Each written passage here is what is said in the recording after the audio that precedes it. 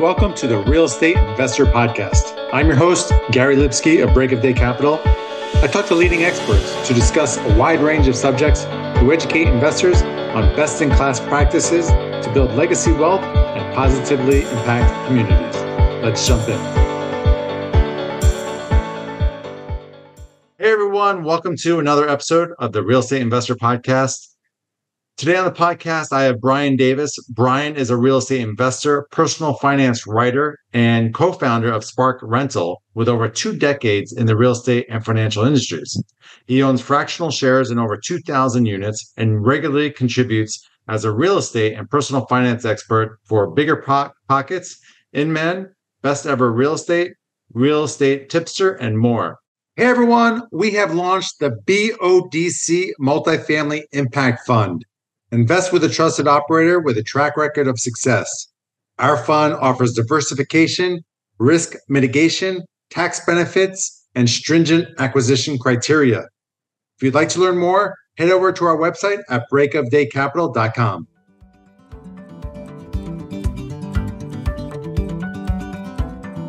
Choosing the right insurance coverage for multifamily properties isn't that complicated if you know who to talk to.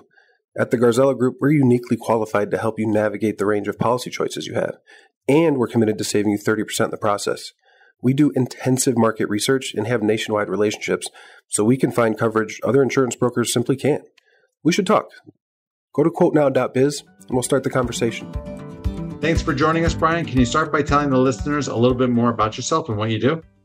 Sure. So, Gary, first of all, thanks for having me on the show. I fell into real estate by accident. I started working for a hard money lender right out of college who just happened to be buddies with my stepdad. I was watching all these guys make money hand over fist in real estate back in the mid-aughts.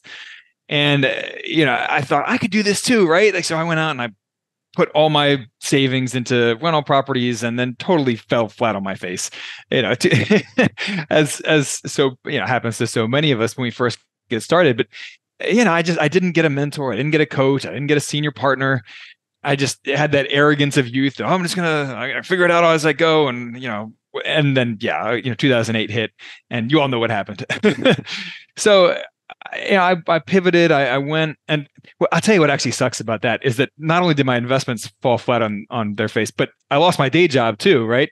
Because no one's actually taking out hard money loans anymore. No one's flipping houses anymore. So had to find a new career. Went and I worked for an e-commerce company for a while who was servicing mom and pop landlords, mom and pop real estate investors. And, the only reason I got that job is because I had direct experience, right? So, as they say, a door closes, a window opens. That's how that stuff works out. So in 2016, a former colleague and from that company, we went and launched SparkRental.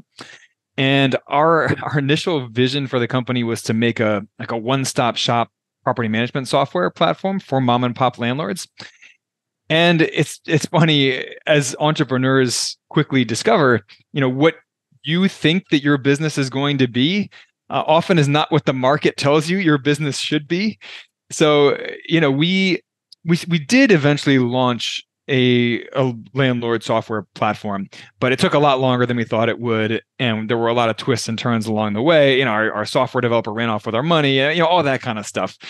And we ended up building initially a business around education and teaching real estate investing.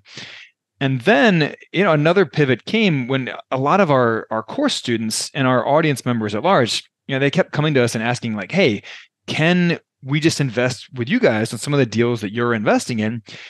And we kept saying no. I had moved overseas by that point, and my partner was no longer actively investing either. So we kept saying no to people. And then we were like, it feels a little out of alignment. We're teaching something, but we're not actually doing it right now. So we decided, hey, what if we said yes? Like, what would that look like to say yes to people? So we partnered with a boots on the ground real estate investor here in the States and did a couple single family deals as just like joint ventures. opening them up for fractional investing with some of our audience members where, we're all just kind of going in on these together as like a learning exercise. And it was great. We made perfectly fine returns and, we had fun. We learned a lot together doing these. It was way too much work. It was way too much work. So my partner, Denny, and I look at each other like, yeah, there's a reason no one else is doing this, right? It's too much work. We weren't actually charging for this. It was just a bonus that we were offering our course students. And it was around that time that I had started investing personally in real estate syndications. So I was like, well, Denny, going out and actually buying properties, that might be too much work. But what if we went in on like a real estate syndication with some of our course students and our audience members? So she said, well, I don't know a ton about them, but why not? Let's try it. So we did a pilot deal, and that is how our co-investing club was born. And that's become our main focus as a business, but it certainly didn't start out that way. I mean, we've had a winding path over the years with the different services that we offer for real estate investors. Started out all services for mom and pop active investors, and we still offer all of those. But now our main focus is this co-investing club, where every month we go in on a different real estate deal together, different syndication deal together. We vet the deal together as a club. We bring in different sponsors, and any of our members who want to invest in that deal can do so with relatively small amounts, $5,000 in our case. And together, collectively, we'll hit that $50,000, $100,000, $250,000 minimum investment. But it's a way for us to each invest small amounts and spread our money across a lot more deals, a lot more cities and states and sponsors and property types and all that stuff. So it's fun. It's different. I love it. I think, when people get in, probably two things. You either got the one person that's like all in and invested in a lot of different deals and doesn't know how to do the due diligence, or the other person who analysis by paralysis, who can't, is researching deals for years and years and years and doesn't do anything. So it's great to have a resource like what you provide, where you can do the due diligence together, provide your years of experience to help other people kind of get started in this investing space. So kudos to you. Obviously, yeah. I think everyone has their own kind of winding journey, and I see so many that are like shiny object. They jump on one thing, then the other, and that ability to focus is so important, because there's plenty of ways to make money, but if you don't focus on any one thing, you can't get good at it.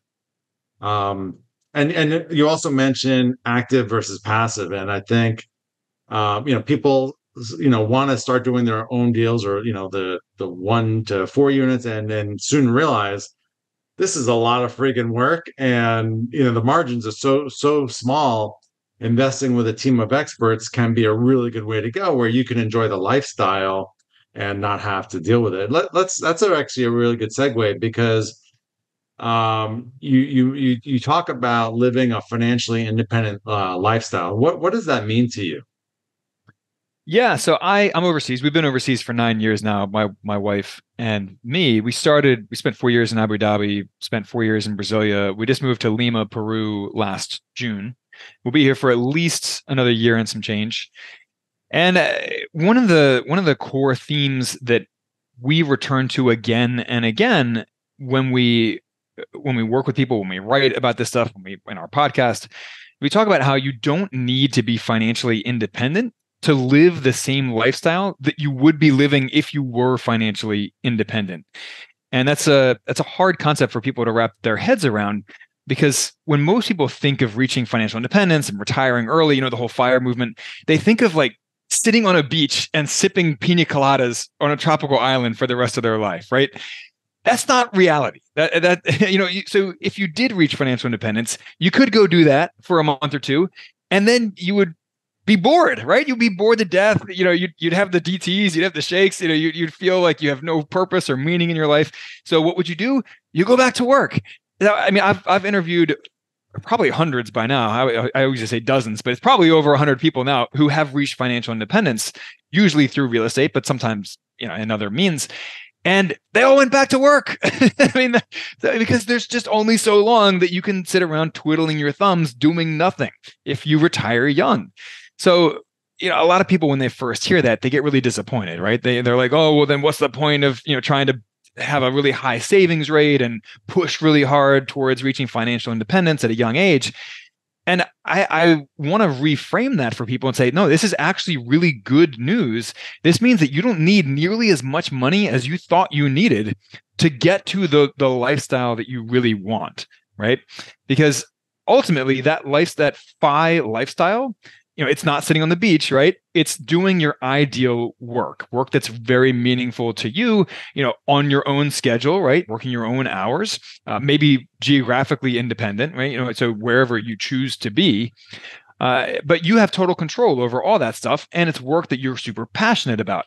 Work, which in many cases may not pay as much as you currently earn, right?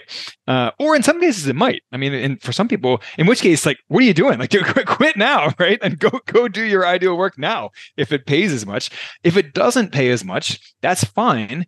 You just need some extra income to cover the difference, right? Or you could just spend less. I mean, you could you cut your budget and just spend less now, and switch to your dream work now as well. But if you don't want to spend less, then there's probably just a little bit of shortfall, right? There's a gap between what you want to spend and what your dream work pays. And you just need some passive income to fill that gap.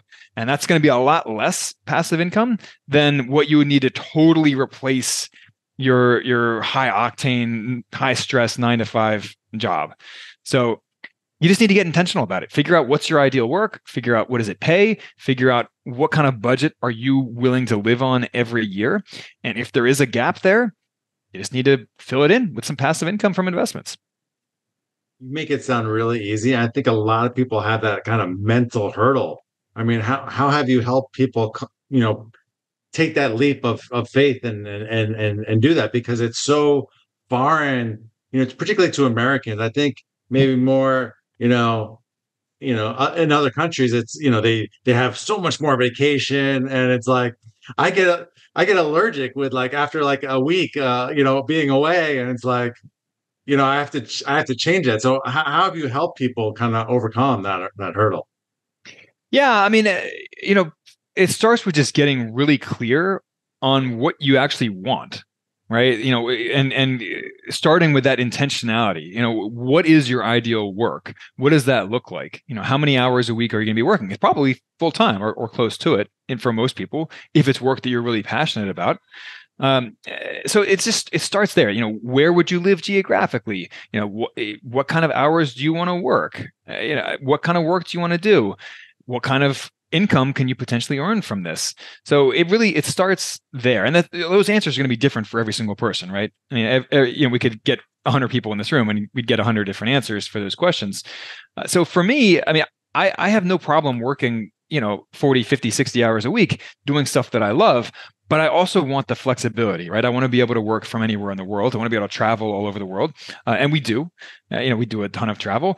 I want to be able to take things like what I call a red month, where I take a big red marker and cross through the entire calendar month and say, I'm not available this month. I'm not available for conference calls or for interviews or for any of that stuff.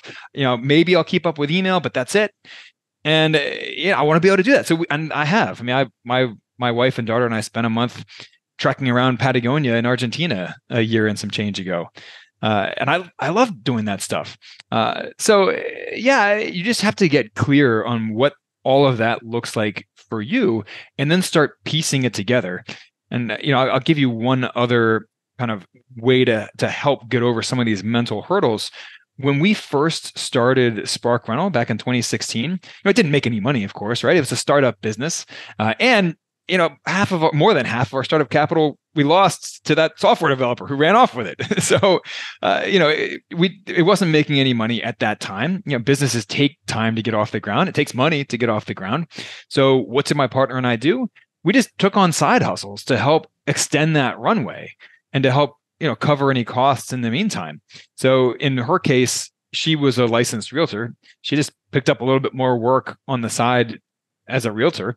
In my case, I picked up some freelance writing. I've always loved writing. I So I went out and I got gigs as a freelance writer, and that helped supplement our income from SparkRental as it started coming in.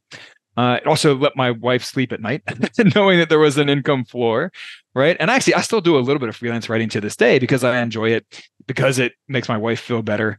So she's like, well, worst case scenario, if your business implodes, at least you can make money as a freelance writer. So it makes her feel better. You can start piecing together these different streams of income, both active income and passive income. And sooner or later, it all comes together and you can live the lifestyle that you want to live, even if you're not yet financially independent.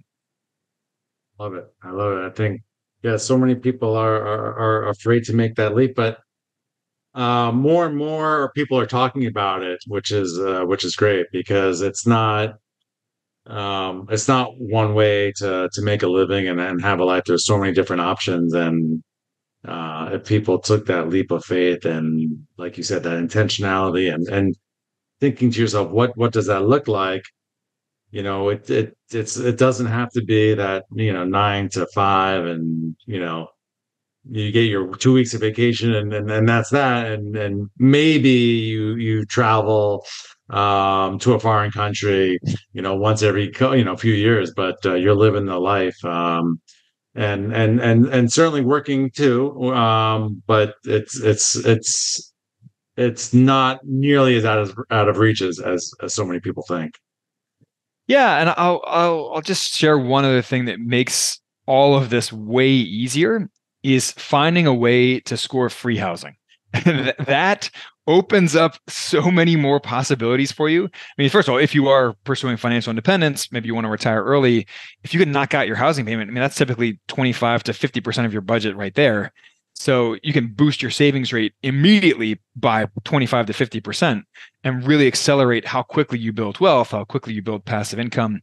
But it also, that might get you over the hump to switching to your dream work as well, right? If you can drop your spending budget, your annual spending budget by that amount that you have been spending on housing, that too, maybe you don't need any passive income in order to bridge that gap. Maybe you can quit your day job now and go start doing your dream work if housing payments are not an issue. So, you can look into things like house hacking, of course. When I bought my first home, I rented out a room to a housemate, and her rent covered 3/4 of my mortgage payment. My partner Denny, she's gotten more creative than that. She's brought in a foreign exchange student at one point. So for 4 years, she and her husband, they were empty nesters at the time. She's older than I am, and they weren't ready to sell their commercial or their big suburban house yet as empty nesters, but it was kind of expensive, and so they brought in a foreign exchange student. They hosted him for 4 years, and that stipend that the agency paid covered their entire mortgage payment, or close to it. I mean, it's like maybe $100 off or something. But yeah, so you can do these sorts of things. They've rented out storage and garage space before. I mean, they get creative with it. So house hacking is one option for that. Today we don't pay for housing because my wife's job provides it for us. So, that's another route that you can look at is, employer provided housing. So you just want to get creative in looking at your largest structural expenses and finding ways to reduce them. I'll give you another very quick example of that is transportation is the second largest expense for most people. Cars are not only expensive in themselves, but they come with a lot of other ancillary expenses too, like insurance and maintenance and repairs and gas and parking and all these things. So the latest number from AAA, it's something like it's over $12,000 a year is the total cumulative cost of a car in the United States. To own a car, that's crazy expensive, right? So if you can get rid of a car, if you're married, for example, can you go down to one car? Can you find a way to make that work? You can save a lot of money there. My wife and I dropped down to one car when we moved to Abu Dhabi. And when we moved from Abu Dhabi to Brasilia, we were moving within walking or biking distance of my wife's school. So we're like, well, maybe we can live without a car entirely. And we did, and we haven't had a car since. So, I mean, again, it saves us a ton of money every year. It makes it a lot easier to build wealth quickly and live that financially independent lifestyle. That's awesome. So I got a question. What is one of your hardest real estate lessons to date? Oh man, the go-to, I'll give you two. One that is more obvious and one that's a little less obvious. So the obvious one, when I started buying rental properties, I didn't even know how to forecast cash flow. I mean, this is, and it's embarrassing to say now, but I'm running around thinking that cash flow is the rent minus the mortgage. Like I was not accounting for those irregular but inevitable expenses like vacancy rate, like repairs and maintenance and property management. So your audience, they're all familiar with that stuff at this point. So I won't harp on that. I'll tell you another difficult lesson that I had is that lower income properties come with a lot of hidden expenses that don't show up on paper. Even when you do learn how to actually forecast expenses properly, you can still get into trouble because a lot of the expenses that come with lower end rental properties, they're hidden. So one example of that is property management. So property managers, of course, get paid as a percentage of the rents, right? Whether we're talking about the annual collection or the monthly collection or the fee for filling new units. But lower income properties, lower income rentals tend to come with more difficult and higher maintenance renters. So you're looking at more work for less money. So good property managers, high skill, high professionalism property managers just don't work with those properties, right? Because they don't have to. You end up with the dregs of property managers servicing those properties. And that took me a long time to figure out. It's like, why is it so hard to find a good property manager, someone who's actually professional and actually does all the things that they say they're going to do? Well, it's because those people weren't working with the kind of properties that I owned. So, yeah, I mean, that's one example, but there's a million of those examples. Crime is another one. So, I mean, I can't tell you how many air conditioning condenser units have just been totally ripped apart at my properties because people were going in trying to get the copper out, right? Or how many times I've had buildings broken into and appliances stolen and plumbing stolen, all that kind of stuff. And there's sometimes you get those secondary effects from that crime too, where it's not even where you are a direct victim of it. It's those good tenants of yours, the kind of people you actually want in the property, they move out because they don't like the crime. So crime is another one. Yeah, I mean, there's turnover rates. The turnover rates for these properties tend to be a lot higher. And when you're an income investor, that's where most of the work lies. And that's where most of the expense lies in owning these rental properties. It's in turnovers, right? You got to repaint the unit, maybe recarpet it, and you got to go in and advertise and show the unit and all these things. That's where all the work lies. That's where all the costs lies. When you don't have turnovers, it is more passive, right? You can sit back and just collect your rent and feel happy about it and whistle all the way to the bank. But the higher turnover rates is very costly. So when I talk to people about some of the expensive lessons that I've learned, that was definitely one of them. That it's a niche. Low income rental properties are a niche, and you need to learn that niche skill set beyond all the other skills that you need to learn as a real estate investor. And if you don't learn those skills, you're going to lose money. Absolutely. It's a lot more. Certainly, there's good money to be made there, but a lot more headaches. Brian, great advice. I really appreciate you coming on, talking about your lifestyle and how anyone can achieve it if they put their mind to it. Where can listeners find out more about you and Spark Rental? Yeah, come to sparkrental.com. Reach out to me personally if you want, Brian at sparkrental.com. We're also on all the major social media platforms. We have a few Facebook groups that are pretty big. We've got one that's around 48,000 for active investors and around 8,000 for passive investors. But yeah, come check us out. We have an extremely generous refund program. We want people to come and join our investment club and attend a first meeting. And then if you decide that it's not for you, because this really is not for everybody, right? If it's not for you, then leave and we'll give you your money back. I mean, we want people to come and check it out and test drive it, kick the tires, and then decide if it's for them, if they want this like fractional investing approach to their passive real estate investments. But it's a great thing to be able to spread small amounts across a lot of different deals and geographical markets and sponsors and all that stuff. Low stress, right? At the end of the year, it's just numbers on a page instead of that $100,000 that you have tied up in one property that you're chewing your nails about and worrying about. Maybe there's a capital call that you're worried about. When you invest small amounts across a lot of deals, it's just numbers on a page at the end of the year. Awesome. Well, thanks again, Brian. This is Gary Lipsky signing off. I'll be back next week with another informative episode on the Real Estate Investor Podcast. To all of our listeners, thanks for joining us. And if you like this episode, please head over to iTunes or Stitcher and like, subscribe, and leave a review, as it will help us reach more people. And if you'd like to learn more about what we do at Break of Day Capital, head over to our website at breakofdaycapital.com and sign up for our newsletter and fill out our investor application. We'll talk to you next week.